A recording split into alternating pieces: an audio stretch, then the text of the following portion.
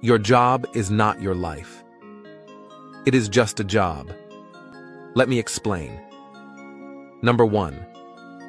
Your company is not your family. Companies primarily exist for profit and are not responsible for your personal well-beings. Number 2. Don't let your job define your worth or identity. You are more than your career title or position. Number 3. Your colleagues are not your friends. Remember that people have their own interests and motivations. Number 4. If something unfortunate happens to you, your company can easily replace you.